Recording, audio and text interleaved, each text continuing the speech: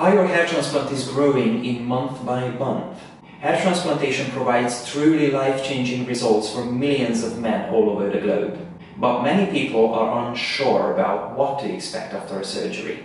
Hi, I'm Janusz from HairPalace Hair Clinic. In today's video I will give you a month-by-month breakdown of the recovery after a hair transplant. This way you will know exactly what to watch out for and you can prepare accordingly.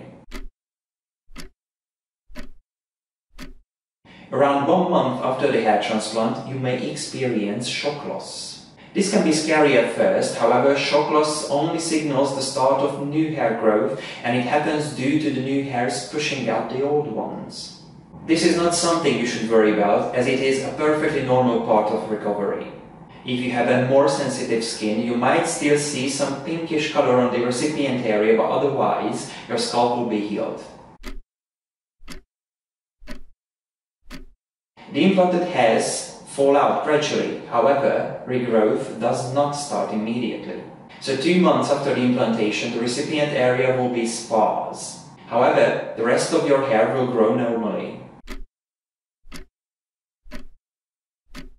3 months after the surgery, the shedding ends. You may already see some new hair growth. Fine hair appears at first, which will become thicker and thicker as time goes by. But you should remember that this is a slow process and your hair will only grow about 1 centimeter each month.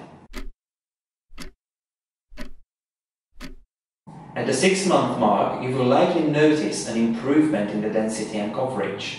The length will allow you to style your hair and enjoy the early results of your surgery. But keep in mind that you won't see the final results yet, and your hair may not appear as thick as you'd like after just 6 months. Your final result will only become visible 12 or even around 15 months after the surgery. By this stage, your hair should be dense, thick, and full of life. However, certain areas may take slightly slower to reach their final form. The vertex area is notorious for slow growth as it has a lower blood supply than the rest of your scalp. At the end of the 15th month, what you're left with is a completely new head of hair.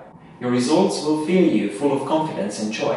Your results should look completely natural, with the transplanted hair behaving just like the original ones. You can freely style and cut your hair as you wish, without any worries now. Baldness is just a vague memory at this point.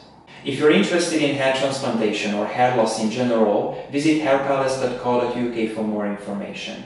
What was your recovery process like? Let us know in the comments below. And if you enjoyed this video, consider subscribing to our channel. Thank you for watching.